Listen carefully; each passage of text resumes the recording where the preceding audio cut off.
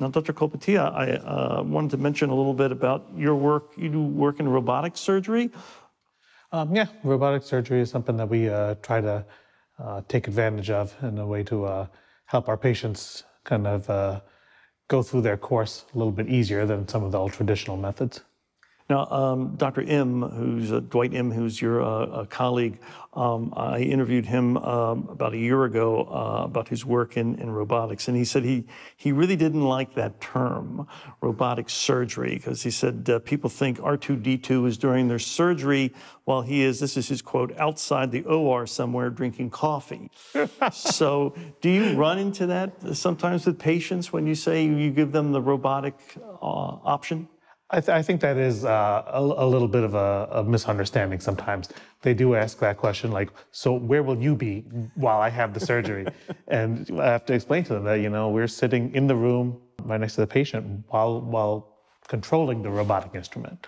And so after giving the patient some information, it sounds funny, but they go on YouTube. And there's a lot of information on there, and they pull up videos, and I encourage patients to do that, and I think they give me good feedback that they look around and they see some things, and things are less confusing after that.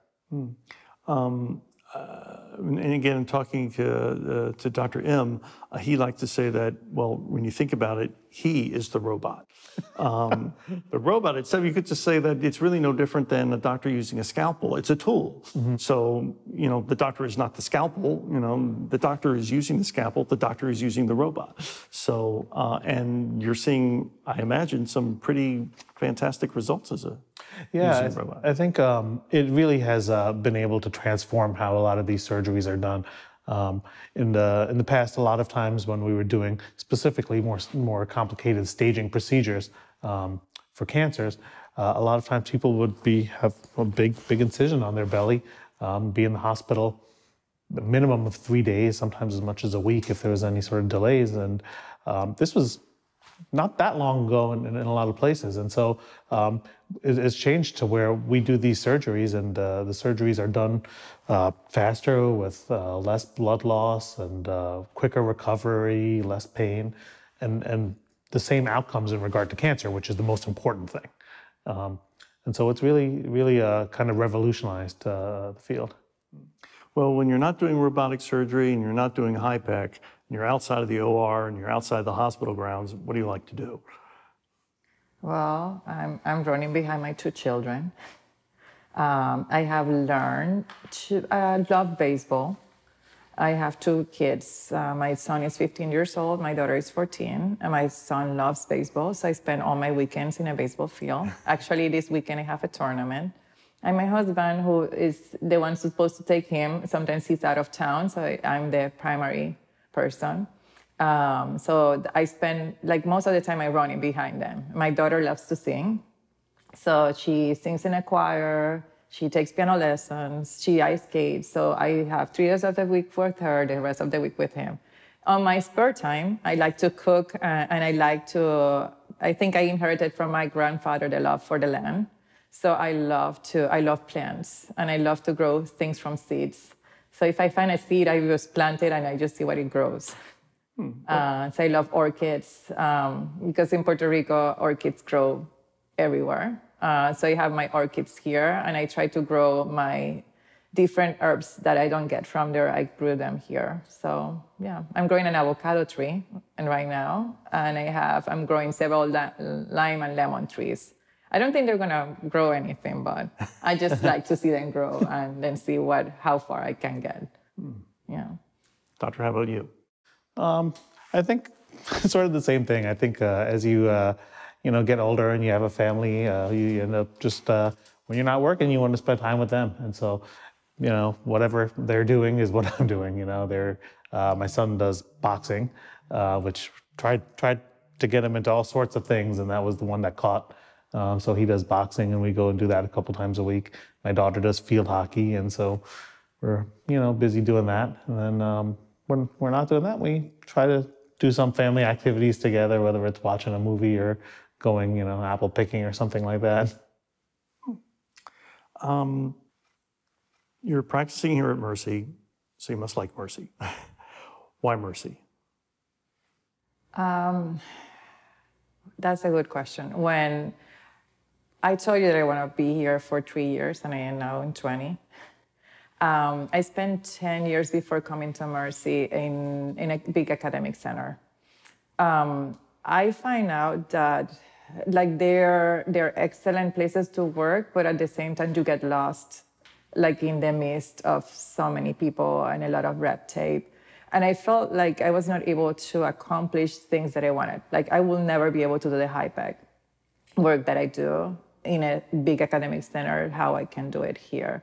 And I will not be able to have a great collaboration that I have with the surgical oncology department, like if I will be in an big academic center, because there's a lot of egos involved. So when I was looking at changing from an academic practice to a non-academic practice, Mercy caught my attention because it's very solid in Maryland. You know, it's a smaller institution, but whatever they do it really, really well. And one thing that caught my attention is that the physicians who are here, they stay. The other institution that I was, there was a huge turnover. You know, people come, spend 2 or 3 years, and they leave. Not at Mercy. Mercy is always like very constant. And I was looking around all the other hospitals. I never was able to get nothing negative from Mercy. So when I was invited to join here, then I didn't think it twice. One thing that really bring me back my memory time, I went to a Catholic school back at home, and we used to pray every day at 7 in the morning. So like when I came here at Mercy and they prayed at 7:30 in the morning, I was like, oh, wow, like this is like going back to high school and bring me all these good memories. So I felt like I was like right at home coming here. Doctor, any thoughts? I feel like, you know, I finished my training and I came to Mercy, and a big thing for me was location for sure. I mean, my wife, her family is here in Baltimore, and my family's in New York, and we're close enough from there. But once I started working here, I mean, I think the biggest thing, and I say this to our patients all the time, and maybe it sounds like something you just say, but I've worked at plenty of hospitals, and I think the quality of care that we give to our patients here is the best. I mean, when we have problems, it's a very collegial atmosphere.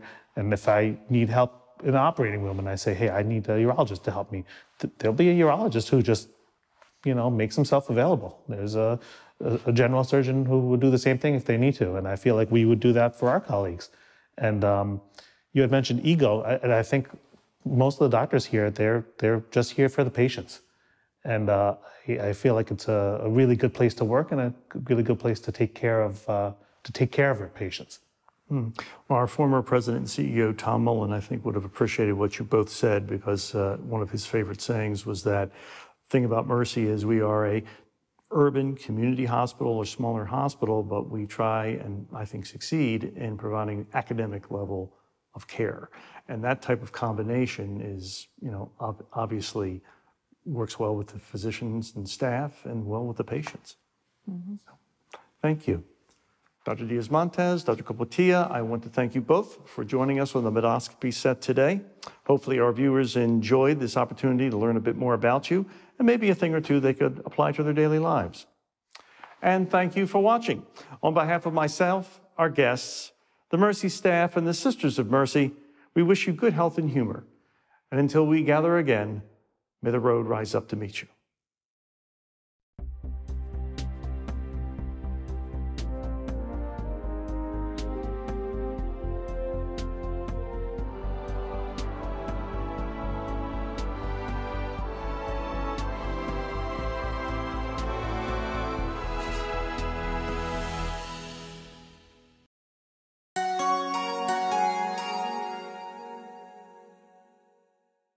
So you made it all the way through the credits.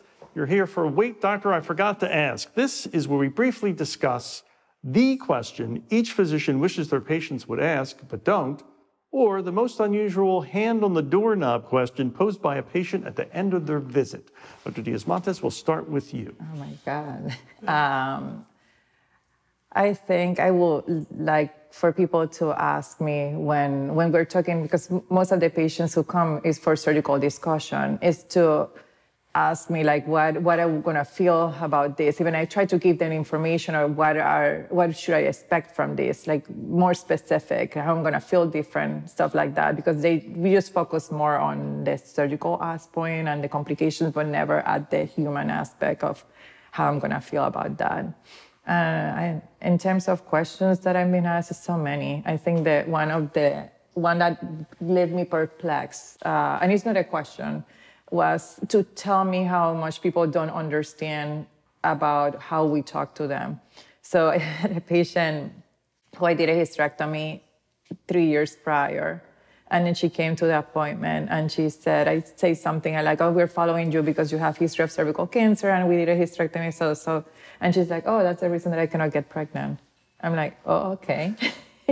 I'm like, but you know that if I remove your uterus, you are not gonna get pregnant. I said, oh, yeah. But it downs me, like how we talk about informed consent and how important it is to inform patients. And we went through informed consent and this woman still didn't get it, that if I remove her uterus, then she was not gonna be able to get pregnant. So you just learn every day about how you can communicate and how you can communicate it better. Doctor? I hear something every once in a while, and it's not just once, but it always surprises me when a patient gets sent to us, and again, as Dr. Diaz-Montes said, we do surgery. That's kind of what we do. And so patients get sent to us for surgical consultation, go through their pathology, what reason they were sent to us for surgery, go through the planned procedure, how we're going to do it, what we're doing in the surgery, the recovery, talk about the consents, the risks, the benefits. And then as we're leaving the room, they go, so who's going to do the surgery? And I'm like, me. It's what I do. So always, it's happened more than once, but it always kind of gets me.